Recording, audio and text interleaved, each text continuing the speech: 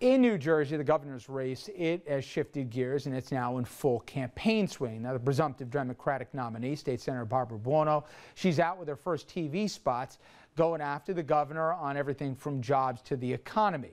Governor Christie, for his part, he's also going after his opponent and her record, trying to tie her to John Corzine, and also slamming her on issues from taxes and state spending. Still, for most observers, this race isn't about who's going to win this thing, but how big the spread will be. The governor still holds a massive 34-point lead on Buono in the latest poll. And remember, this is a state which is heavily advantaged to Democrats when it comes to registration.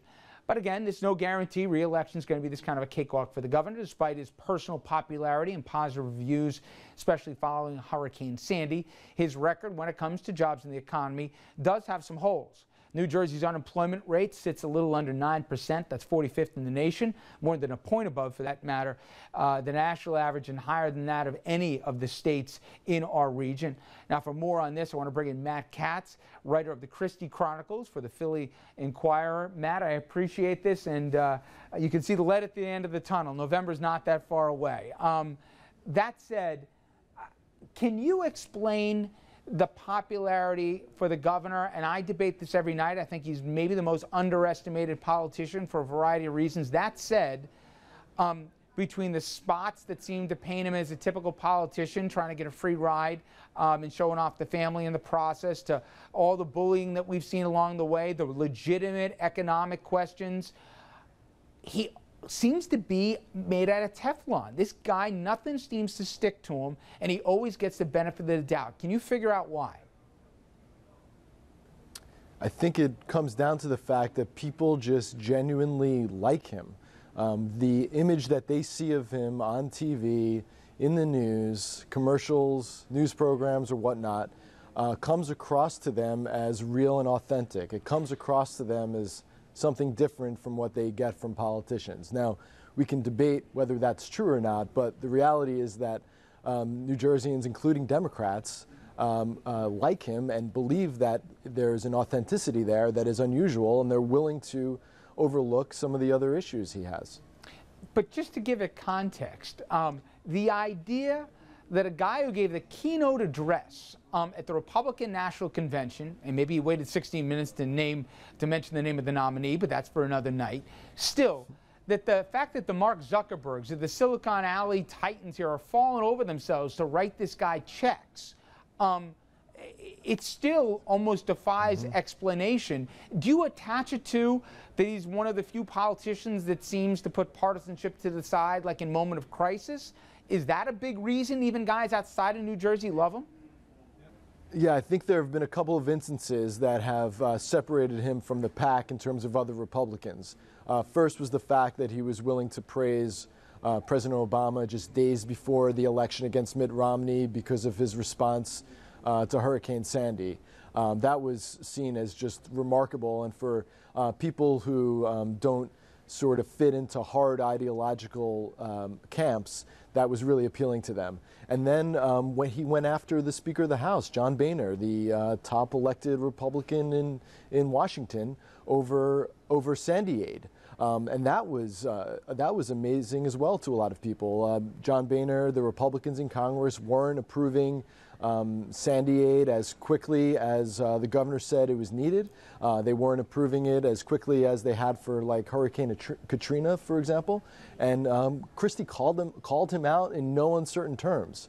So for people who were kind of sick and tired of the standard D versus R sniping, this came across as refreshing. He went after the NRA when the NRA used the Obama girls in an advertisement. So even though he's got some very conservative or standard conservative views on a lot of issues, the fact that he's willing to sort of step away from that orthodoxy when it might seem a reasonable time to do so seems to appeal to a lot of people, and that is one explanation for the sky-high approval ratings. And even with the NRA story, he does a pretty, I think, restrictive gun control policy, and even after it comes out, he gets a check from an NRA lobbyist for $3 grand, even after he does a proposal most Democrats would have a tough time getting through. I've heard from so many folks, both elected and people who follow this, who say, just give him time, this guy's going to implode. They see the clips of him screaming at a guy on the boardwalk. They see him going after a teacher at a town hall meeting.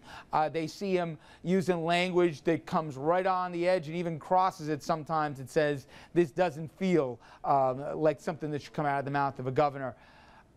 But yet, 2 days later, he's laughing on some morning national program and all is forgiven.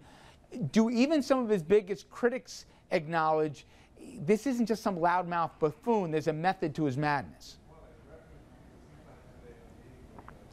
You know, there's been criticism of him that he's out of control, that he yells and that means he's out of control. And I think there's a realization now that he's not, that yes, there is a method to his madness, that when he calls people out, it's not because he's flown off the handle, but he knows exactly what he's doing. And he can keep it under control. I mean, he's going to be, he'll ultimately have some debates this year when he's running for re-election. And I'm sure there might be some expectation that he's going to freak out on the opponent, but I don't think you'll see that. He knows when to keep his cool, and he knows when to raise his voice. And he also has an extraordinary number of words in his repertoire that approach the level of, approach the line of decency, but don't cross it.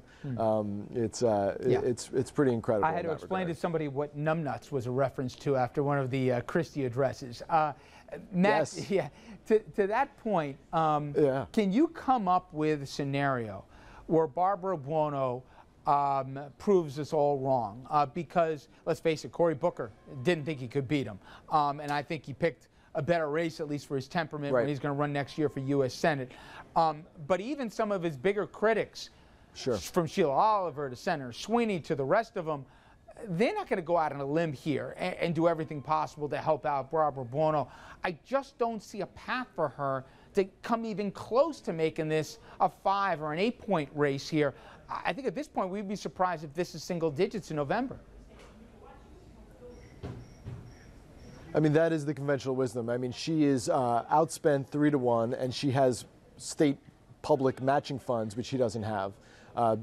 Down 30 points in the polls, very low name recognition, especially out of her central Jersey district. The only one possibility that people have brought up is that if he does, as we were talking about before, fly off the handle and does appear out of control some point close to the election. For example, a year and a half ago, he yelled at a Navy SEAL and he called him an idiot. And this was a particular incident. It was at a town hall meeting that he caught a lot of flack for, more so than he has from his other incidents.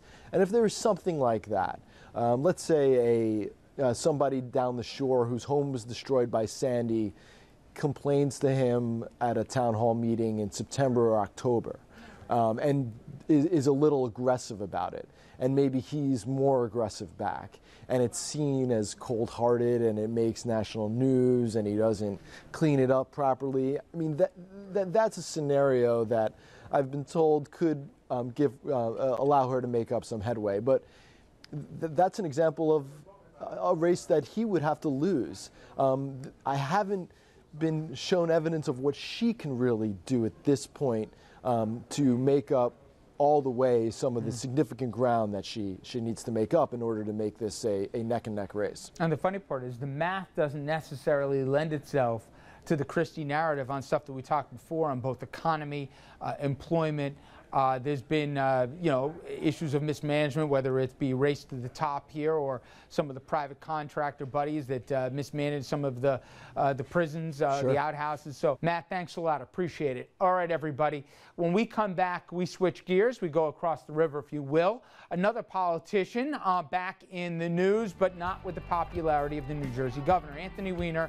He's trying to convince New Yorkers to give him a second chance. That and other follow-ups, all straight ahead.